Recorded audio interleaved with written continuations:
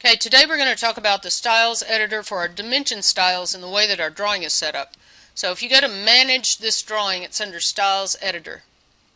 I want you to open that, and you can see if you go all the way to the top that Ansi is our default style. So if I click on Ansi, it tells me what the linear units are, what the decimal marker could be. You can have commas sometimes when you have millimeters. Your view preferences, all these different things. We're going to leave that alone, and we're going to go to balloon styles. The Ansi balloon, I want you guys to look at this. There are different shapes. You could have just a circle for a balloon, or you could have a split balloon. And the split balloon is what I want you to keep. The top number is the item number that correlates to the parts list, and the bottom number is a quantity of those items in the assembly. So it will automatically put that in there for you and give you a complete parts list with all the balloons correlating to it. As far as the liters go, everything is good with that. We just want to have our split balloons here with item and quantity. Center mark is the next thing that we're going to go to. We're going to go to the Ansi style because that's what we're going for here. Now you may not have these set up correctly. This is a good rule of thumb. Your extension is D, so the length of this in comparison to the width of the gap is approximately 1/2, and I'd change this to 0.64 and 0.32. So if you don't have that in your style right now, you can change it right now. It's D is 100%, B is half of that. Alright, when it does that, go ahead and hit save. If you changed anything, hit save right then. So what that's going to do is make more breaks in our axial center lines, and so if your axial center lines are being solid right now, this is what's going to change it. Now if you go to the back, it stays in the, it goes to this. It goes back to the last place that you were. Datum targets are essentially measurement points, but they're targets. They're points that are located on a part that is not flat.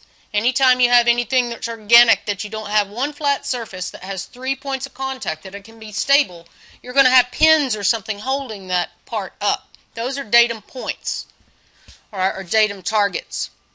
In our dimensions, let's go to the Ansi, default Ansi right here. Now what you want to take off is leading zeros. In inches, we never have leading zeros. In angular or display,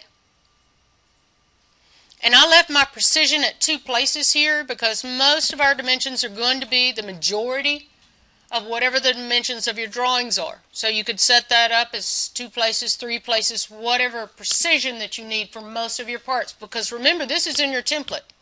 This is what it's going to all start out at, 2 places. So if you go to alternate units, this is where you would have inches and millimeters in those brackets. We're not going to have alternate units in ours, but in millimeters we do not have trailing zeros. In our text, you want to make sure that the text size is 0.12 tall. And in our tolerances inside of our dimensions, we also want to take away leading zeros. So that's the rule of thumb for inches.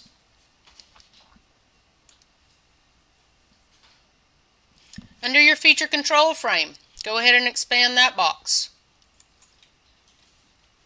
Under feature control frame, I'm going to go to Ansi. And saving the edits that I had is yes. Now, if your box is extremely large around your feature control frame, around your tolerances in GD and T, notice that your box is scaled to the text height with 35 thousandths on all sides of the text. That's a white space inside the box. That's what it's talking about. If you want to change the text size, maybe the text is too large, making the box huge, you're going to hit the pencil. Anytime you want to edit it, you're going to hit the pencil. Right here, you want to have this text height wants to be 0.12 as well. Go ahead and save that and hit the back button. The back button on this one took us right back to this situation here. In our units, we're going to take off leading zeros in our tolerances. So you're still in GDT, right here, Feature Control Frame Ansi, and here was General. You're going to go to the Units tab and take off leading zeros. So when it says linear primary units, you're going to use common. That's what we set up with our dimensions.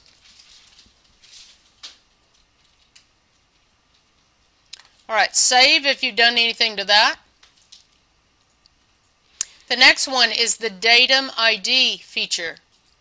So we're going to go to the Ansi one, and we want to make sure that that text is 0.12 as well. So if I click on this, it is 0.12 in here. If yours is not 0.12, go ahead and change that and save it.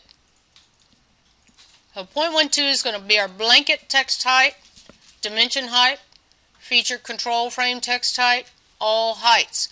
The only exception is when you have a title of a view. If it says what the view is, such as a section or a detail view, that's going to be twice that. Alright.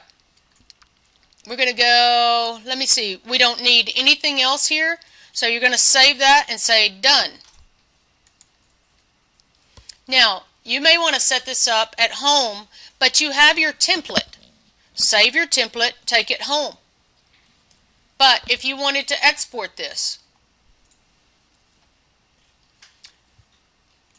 you can't export it, but you can import it at home.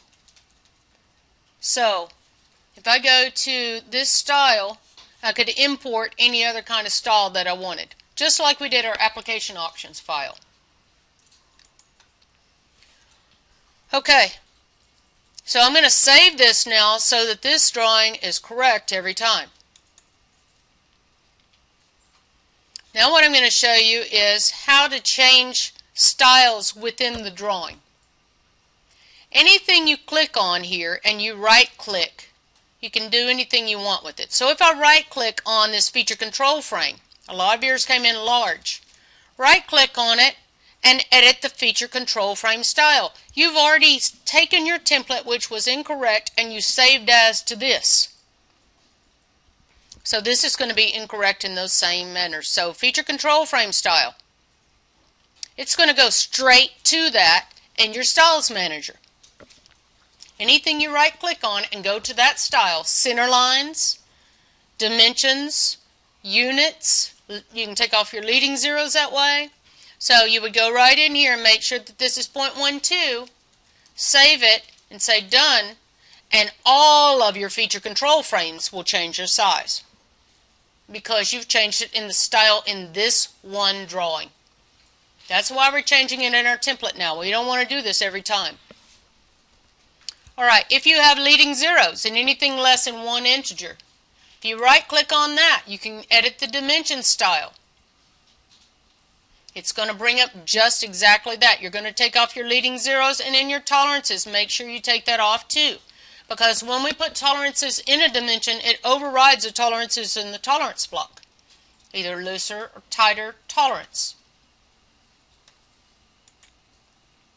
What else did you have that was coming out weird?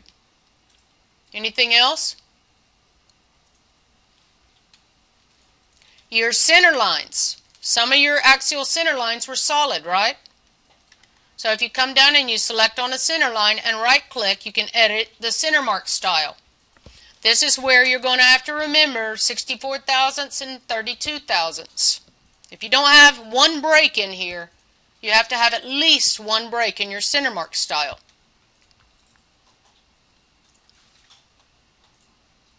So if you think about all these categories, if you select anything from any of these categories, you can right click and edit that category style straight from the drawing.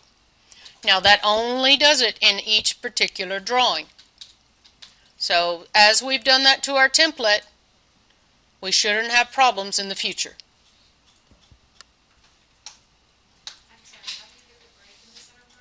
So this one you're going to change the extension length. We're dropping that down to 64 thousandths and the gap to 32 thousandths, just half of that. That's when you get more breaks, because this was much larger. So you may have multiple breaks, that's okay. But having no breaks is not okay. You can't see that it's a center line style.